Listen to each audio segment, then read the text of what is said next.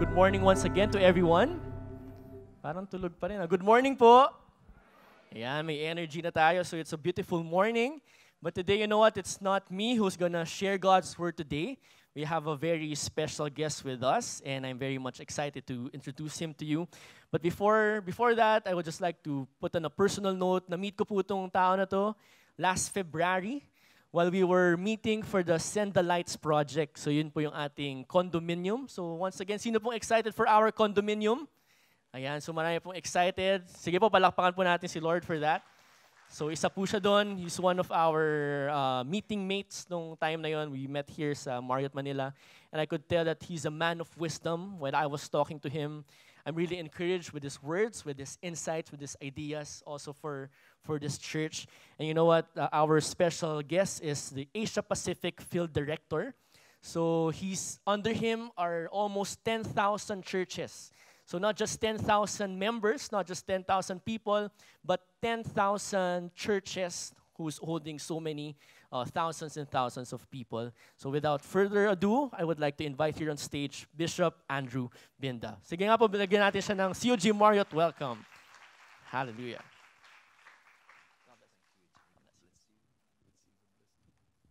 Well, praise the Lord and good morning. Good to be in the house of the Lord here with you at Metro Marriott Manila. God bless you.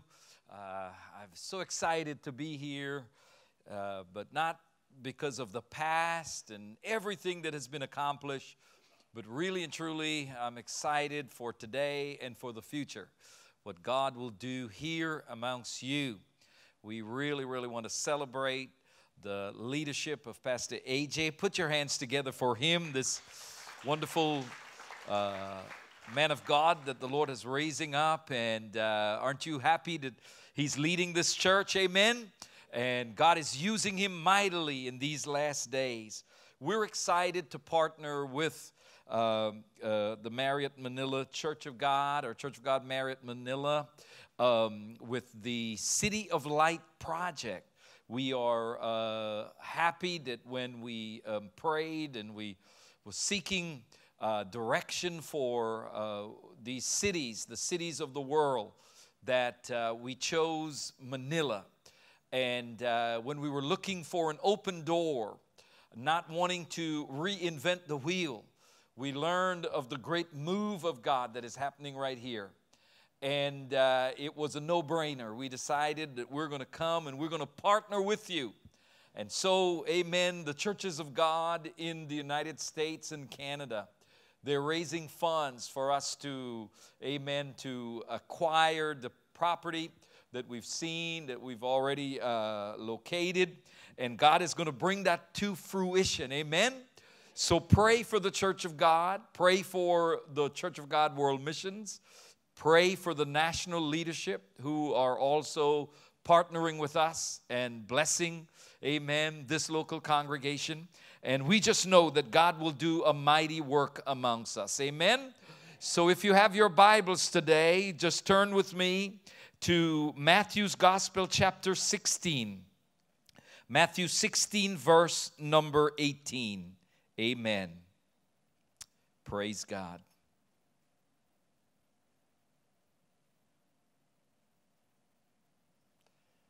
Amen. Reading from the New International Version. And I tell you that you are Peter, and on this rock I will build my church, and the gates of Hades will not overcome it. On this rock I will build my church, and the gates of Hades or hell will not overcome it. Today, I've chosen to speak on the subject matter, the church that Jesus is building. Perhaps you have heard of a church that is being built in Barcelona, Spain. That church has been under construction for 130 years. Construction began in the year 1882, and it is expected to be completed in the year 20 26. Back in history, when the cornerstone was laid for this church, Queen Elizabeth or Queen Victoria was the monarch of England.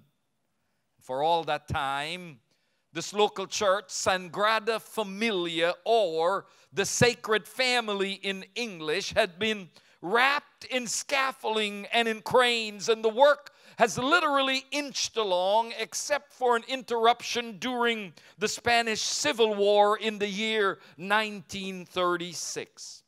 In the year 2010, the interior of that church was completed, and in November of that year, the reigning Pope Benedict dedicated or consecrated the church in front of a congregation of 6,500 people. They say an additional 50,000 people gathered outside of the building, where there were 1,000 or 100 bishops and 300 priests to administer the Holy Communion. Upon its completion, Sagrada Familia will have 18 towers, with the highest being 560 feet tall. The designer, the famous Antoni Gaudi, who designed this church, he designed it so that it will not be taller than a famous mountain in Barcelona, because it was his conviction, being a devoted Roman Catholic, that the highest point in any city should not be a God or a man-made structure, but something made by God himself. You can even say that Gaudi gave his life for this church project. For one day on his way to the work site, he was crossing the street and he was struck by a streetcar and he died. You heard me right this morning. This church, Sagrada Familia, had been under construction for now some 130 years. Now, when you understand the church, you understand that Jesus has been building his church for over 2,000 years. In this very familiar passage of Scripture that we read, we understand that Jesus is hanging out with his disciples in a place called Caesarea Philippi, and he decided to have a little Q&A with them, a pop quiz. How many of you like pop quizzes in school? You know, when your teacher just decided to give you a little quiz. I never liked those. I like to study. I like to be prepared for an exam or something, you know. I'm the smartest guy in this classroom anyways, but back to our story, and Jesus asked a very simple question: whom do men say I am? Several answers surfaced. Some said that you are Jeremiah or Elijah or one of the prophets. And then Jesus, being a little bit more direct, asked a very pointed question. He said, but whom do you say the Son of Man am? And it was Peter who said, thou art the Christ, the Son of the living God. And Jesus made a very powerful declaration. He said that thou art Peter, and upon this rock I will build my church, and the gates of hell shall not prevail against it. Amen. Now, right there in that divine moment of truth, in that great moment of revelation, Jesus declared that I will build my church.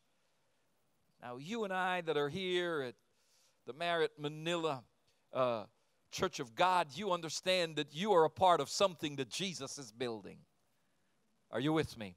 Every time you come here, realizing that Jesus, you're a part of something that Jesus died for, the church. The Bible says that he loves the church and he gave himself for it. So every time you give of your offerings, every time you give of your talent, every time you give of your time, you are saying, or you are being, or taking part in something that Jesus himself is building. Have you ever stopped to consider, had Jesus been on earth today, what would he be doing? A lot of things, right? Healing the sick, raising the dead, stuff that he had already done. But I guarantee you, he will also be about building his church. Amen. Now, if Jesus was building his church, what would that church look like is the next question. Or, in other words, what would be in that church's DNA? What kind of church would Jesus want to build? What would Jesus like that church to look like? Amen. And I guarantee you today that from my studies and from what the Lord has revealed to me, that he will be building a church, first of all, that is Christ-centered. In theology, that is called Christocentric. Secondly, I believe that Jesus desires to build an other-minded church. And thirdly and finally, I believe that it is his desire to build a missions-focused church. A missions-focused church. That's the three-point outline of our message today. Amen. We'll look at the first one, and that is he desires to build a Christ-centered church. We all know that Jesus established the church way back in the Garden of Eden. When Adam and Eve were created and God gave them dominion over his creation. Everything that he had created, and we know that Adam and Eve, they did what? They messed up. Simply put, they messed up. That's not something that is uncommon to us. We know what it is to mess up, right? Amen. But listen, God will come to Adam and Eve in the garden, and God will provide a covering for them. Amen. So that Adam and Eve could still enjoy the presence of the Lord despite of their sin. Aren't you glad that the Lord did not just condemn them, but that the Lord covered them? Can you say amen? And that's the way it is with the Lord God. When we sin, when we make a mistake, when we falter and we fail, that the Lord does not condemn us, amen. That the Lord comes and he covers us. Because when Jesus died on Calvary's cross, his blood, amen, provides that covering and that atonement for sin. This is the good news of the kingdom of God. This is the good news of being, hallelujah, a born-again believer, that God does not leave us in our state of sinful devastation, but he calls us to turn from our sins, to repent of our sins, amen, and to look to him for hope and for restoration. Can you say praise the Lord? And each of us, we need that. Hallelujah.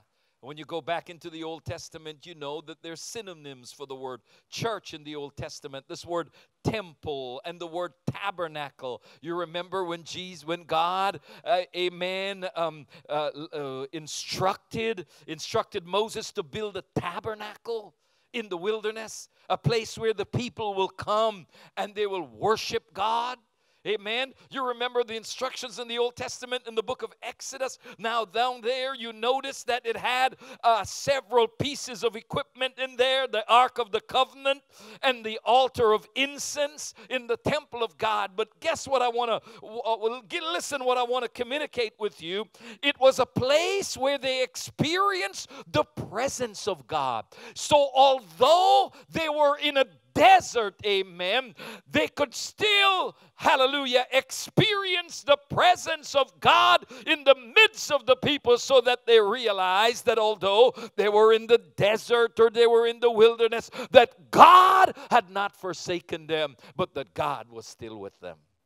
And so in life, you and I will go through what is called these desert experiences. A dry and a dusty place. A place, amen, where there seems like there is no life. Hallelujah. But look, amen, you don't have to look too far to find God. God is still with you. Are you with me today? That's the amazing thing about God, that God never leaves us. He never forsakes us, but He promised to be with us even unto the end. Amen. Story continues about how the church was built in the Old Testament, and there was this great beautiful edifices that King Herod built. David was the chief architect of that building. David was not allowed to build a temple because David was a warrior. David had blood on his hands. And God said, no, you're not going to build a temple. But Samuel built the temple. But guess what?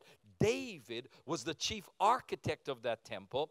And David was the chief fundraiser of that temple. Which tells me that, amen, you may not be the pastor. You may not be the worship leader or the keyboard player. Amen. But whatever role you play in the church, it is important.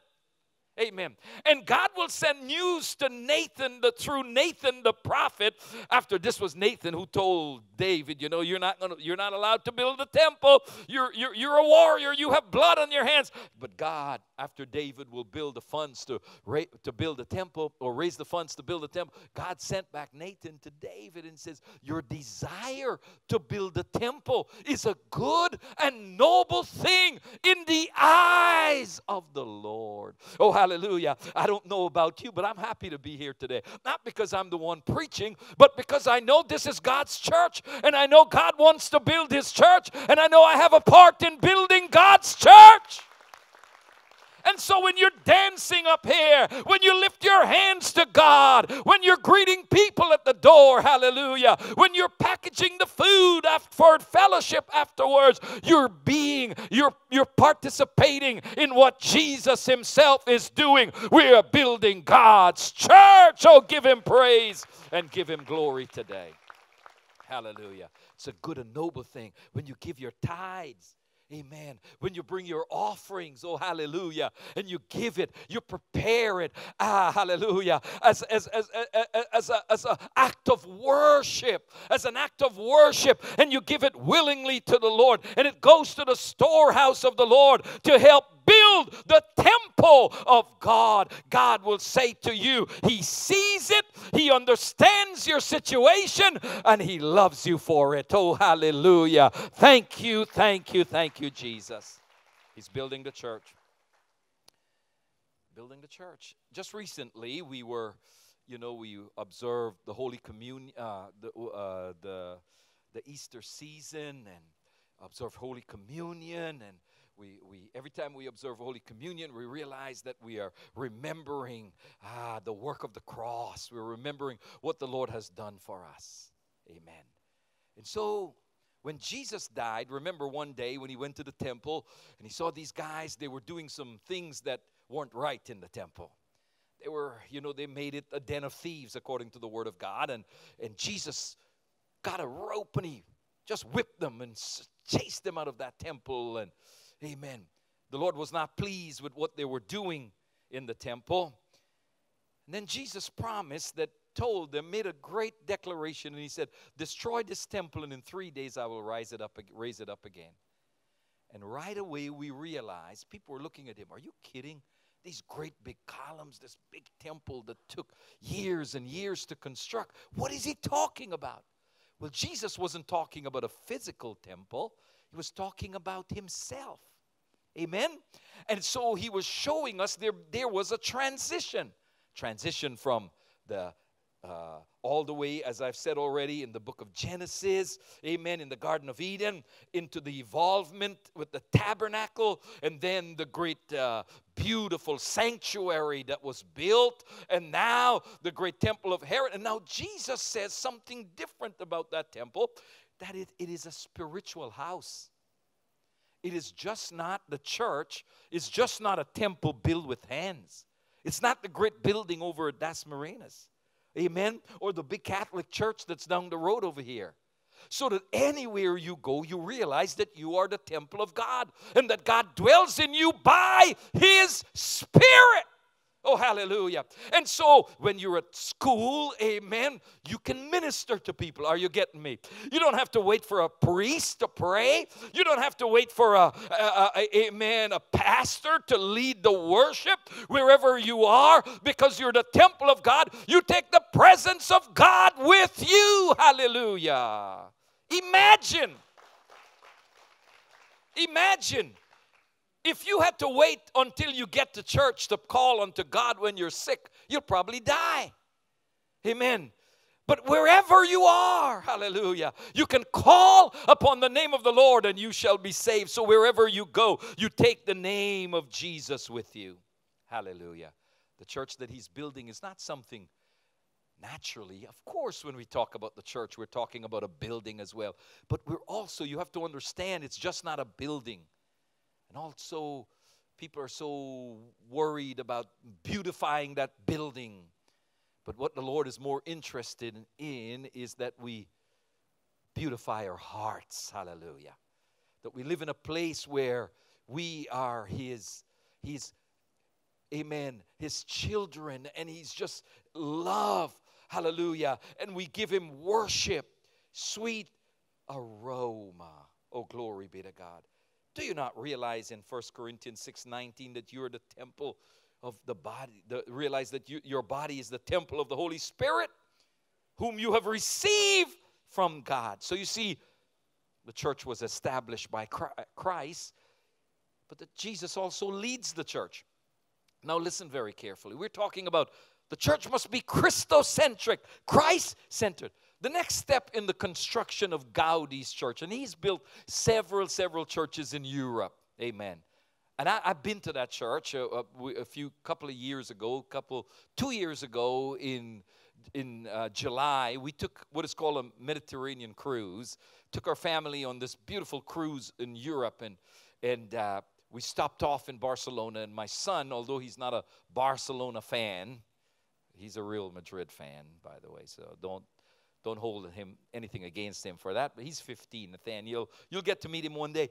He wanted to see the stadium, the soccer stadium, and stopped off in Barcelona, and we went. And I wanted to see Sagrada Familia. And we went. It's a beautiful church. You can check it out online. Not now, afterwards, okay? You can check it out, amen? And beautiful church, conical, and some parts of it, just the way it's constructed, you would literally think you're walking through a forest in the church. Beautiful, beautiful sanctuary. The facade as you enter the building, it's still under construction. One day when you go to Spain, go and see it, all right? I pray that every one of you will get to see the church, but you can certainly read up about it. But the next phase in the construction of this church is the completion of its final tower. Guess what the tower is called? The Tower of Jesus. Guess how tall the Tower of Jesus will be? 550 feet. Guess which is the tallest tower? The Tower of Jesus. Could it be that this man, Antonio Gaudi, this great, amen, designer and architect, knew something else that he was trying to communicate to the world? Could it be that he was trying to remind all of us when we see that church, this is the Tower of Jesus. It's the tallest of them all. Hallelujah. Maybe he was trying to say to us that it's about Jesus, folks. Oh, glory be to God. Maybe he was trying to say that everything we do in the church has to be about Jesus. So lift him up higher and higher. Lift him up so that the world can see. The Tower of Jesus, 550 feet tall. And on top of it, there will be a cross, making it the tallest tower. Hallelujah. And so when you come to this place of worship, this house of worship, we must lift Jesus higher and higher. He said, if I be lifted up, I will draw all men unto me. Listen, when you're singing those songs, just don't sing it. Just don't mouth it. Just don't, amen, just don't recite it. Hallelujah. Make melody in your hearts. Offer worship to Him. Let it come from the depths of your heart. But when you begin to do that, then you're participating in worship. Otherwise, all you're doing is singing another song. But when you worship Him, you must worship Him in spirit and in truth. And that's the way you lift Him up. Hallelujah. And the entire world will know that your God is alive, not only in this church, but your God is alive in this temple right here. Can you give Him another praise? Amen. It's about Jesus. That's a hard thing for this culture, for your generation, especially you young people, because in this generation, it glorifies meism. Everything about me. Well, I mean, some people have gone as far as calling us or you the selfie generation. Amen. I've experienced in the Philippines, you guys love to take pictures. Amen. And that's all right with me. It's a generation that glorifies self. I was talking to my daughter. She's 26 years old, and she was at an Indian Hindu wedding, 5 days, all week long. And she says the mother of her friend wants her to leave or wants her to stay when she wants to leave. Mother's saying, I had one daughter, she's already gone. Now, please stay with me. In other words, she loves Kristen like her own daughter. So I replied on my text, and I said to her, Kristen, you have to realize, sometimes, and I really put most times I meant, we don't do what we do is not for us. We do for others. Just stay as long as you can and be by her side. Amen. We don't live for ourselves. We live for others. That leads me to the next point of my message. The church that Jesus is building is other-minded.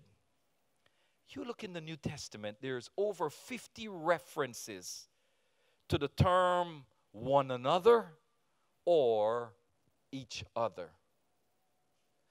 That's why when the rich young ruler came to Jesus, or when the disciples, or they asked Jesus, what is the greatest commandment? And Jesus said, well, really, He coupled two of them together. All the laws and the precepts from the Old Testament, the 10 Commandments and whatnot.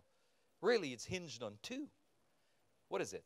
Thou shalt love the Lord thy God with all thy heart, with all thy soul, with all thy strength. And hold on. And thy neighbor, not just thy neighbor, as thyself. Boy, that's tough. Are you kidding me? That's the gospel. Hallelujah. That we love God with all our heart, with all our soul, with all our mind. Not a percentage. Hello. Not a piece. Hello. Not a part, but with all of our heart. Not 50%. Not 90%. Not once for an hour and a half a week, but with all. With all. Are you with me? Imagine if you had a girlfriend and she asked you, do you love me? And you say, yeah, I do. Well, how much do you love me? Well, you got a piece of my heart. Well, who's got the other piece? Well, my first girlfriend. I tell you what. You'll probably get a slap in your face. I'm talking to the boys because I am a man, okay? You'll probably get a slap in your face, or somebody would literally walk out on you because they want all of you. Amen. And in the same manner, the Lord is not, there's nothing selfish about that. Love is selfless. Hallelujah. Amen. And your love for God. That's why the first two commandments, thou shalt love the Lord your God. Hallelujah. And thou shalt have no other images before you. Has to do with that love. But you go back to this great commandment. And the great commandment said, and thy neighbor as thyself. You love God. This is the great commandment. Here, listen to this. Love God and love yourself. That's what it boils down to. Love for God and love for one another. Are you following me? If you have that in place, then all the problems in this world would be eradicated. Check it out. If you love God and if you love your neighbor as yourself, you're not going to cheat on your wife. Those of us who are married. You're not going to lie. You're not going to steal. There's not going to be any terrorism around. Are you following me? No. We won't need martial law. Sorry, I don't need to get into your politics. Amen. You understand what I'm saying? Because we love God. And when we love God, we love people. Hallelujah. And when we love people, we're not going to hurt people. The problem is, we're not good at the Great Commission. Amen. We got one part. Okay, I love you, Lord, with all my heart, and I lift my hands to worship you. Oh, my soul, rejoice. We love that part. But when it comes down to loving our neighbor as ourselves, hallelujah. So we've got, as a church, we've got to get better at the Great Commandment. Say amen, somebody. We've got to get better at the Great Commandment when we come to God. When in our times of prayer, God help me to love my neighbor. God help me to love my friend. God help me to love my classmate. God help me to love the world because He loves the world and He gave Himself for it. The church that Jesus is building is other-minded. We must prefer one another. We must give our hearts and give ourselves one to the other. But thirdly and finally, the church that Jesus is building is also mission-focused. Mission-focused. Make no mistake about it, the purpose of the church is to exalt Christ. We've done an excellent job. The worshipers. I was watching the ladies and the young men that danced. They were sweating. Amen. It's good. It's good work. Amen. Sweat for Jesus. Burn some calories for Jesus. That's not for some of you. That's for some of me. Amen. I took a picture this time on this mission trip. I was in Bangladesh. I said, I can't post that. My God, I put on weight. And people must think, I can't raise money looking that good. I said, I'm not suffering. You got to suffer for the Lord. You know, they want to see bulging eyes and ribs protruding. I said, no. But what I was trying to say is that I began to look too good. I put on some weight. I didn't want my family to see that. The mission of the church is to exalt Christ. That's why we worship. Amen. The mission of the church is to equip the saints. That's why they had a conference. Amen. Up north. It's to equip the saints, and that's why there's classes for you. But thirdly and finally, make no mistake about it, the mission of the church is to evangelize sinners. Now check this out. If one of the purposes of the church is because it is the church that He is building is other-minded, then it means that whatever we do, we've got to go after sinners. It's not about us. The church is the only organization on the earth that is not for us. Check this out. The church is for us, but it's not for us. Who's the church for? Sinners. The church is for others.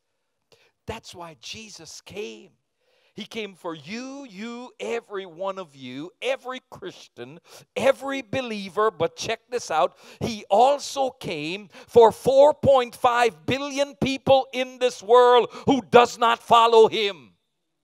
7.5 billion or 7 billion in the world, 7 billion people in the world, 2.5 billion know Jesus Christ. That's even counting Catholics, by the way. Hello. Every brand and stripe. But the other 2.5 billion, that's us. That's us, right? But the other 4.5 billion doesn't know Him. He came for them as well. And so the mission of the church, hallelujah, is to go after those that are not saved. So when you leave this place, you now become a witness for the Lord. And this is what the Lord has called us to. We are called to the mission of the church. And the mission of the church is to see all sinners come to repentance.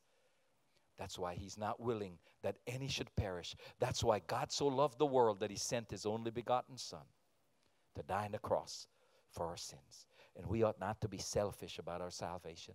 We ought to take it to the world. The ends of the world. I'll close with this story. There was a touring group from Iowa that was visiting London, England. And during that time, they went and they visited the Westminster Abbey. You've seen it when the babies are the royal babies are being dedicated, Westminster Abbey. And during that time, they marched through that church and they showed these people all these beautiful paintings and the different sections of the church, and people were just admiring everything. At the end of the tour guide asked this question. Are there any questions? Simple question. Good tour guide. Are there any questions? Does anyone have a question? There was a lady in that tour group that was sitting in a wheelchair. She'd been in a wheelchair, rolled around throughout that tour. She didn't say much, but on that day, she muscled every ounce of energy. And she inched up and got as tall as she can. She lifted up her hand and she says, I've got a question. Yes, ma'am. Yes, ma'am. And this is our question. Has anyone been saved here lately? Beautiful church. Kings and queens have been coronated here. The babies, hallelujah, they've had their commissioning, their confirmation here. Priests have been commissioned here. But has anyone been saved here lately? Beautiful worship is happening. We're having a big congregation. Good things are happening. Hallelujah. Church of God, Marriott Manila. But has anyone been saved here lately? Would you stand with me?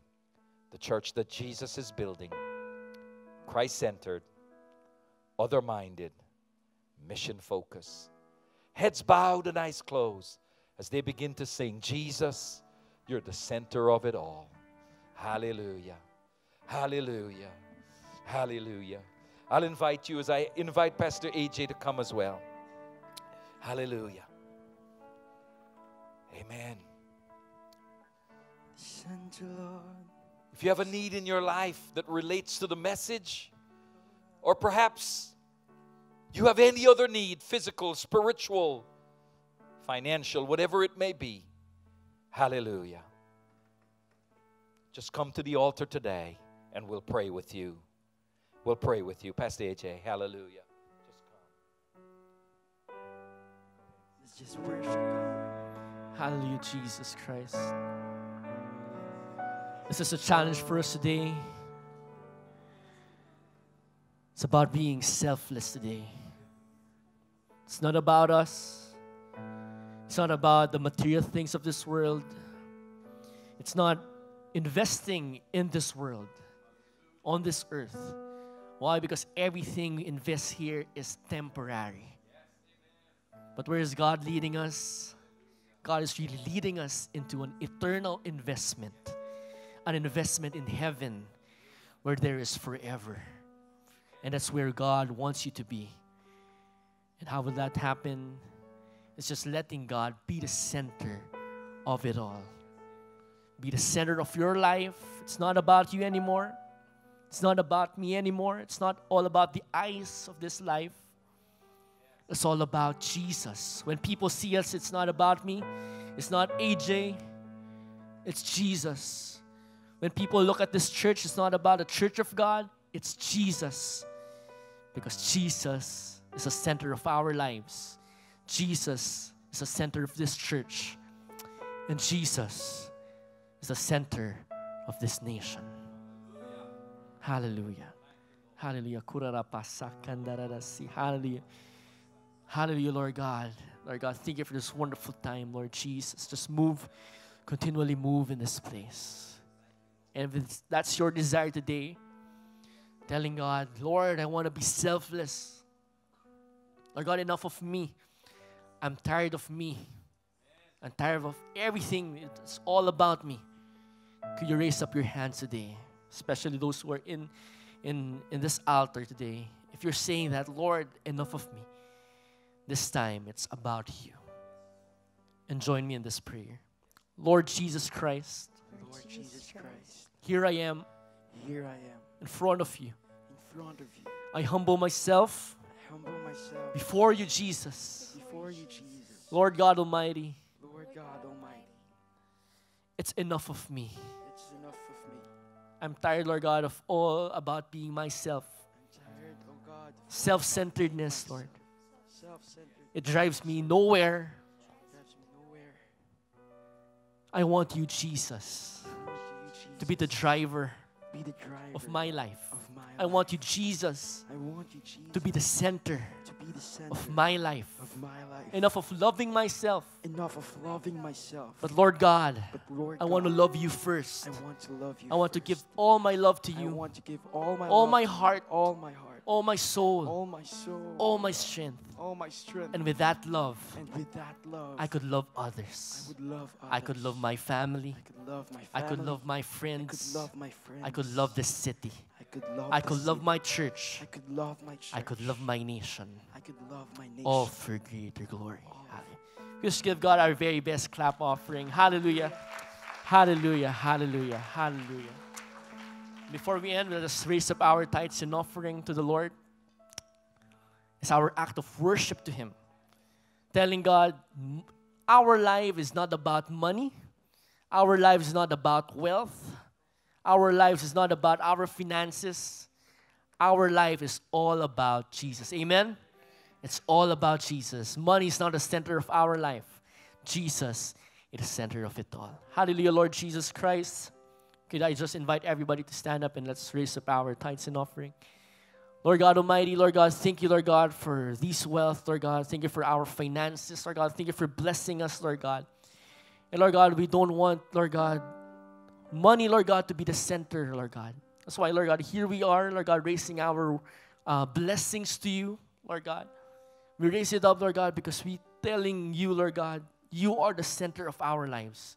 And no matter where we are right now, how the status of our finances are, how the status of our work or our businesses are, Lord God, it's still all about you.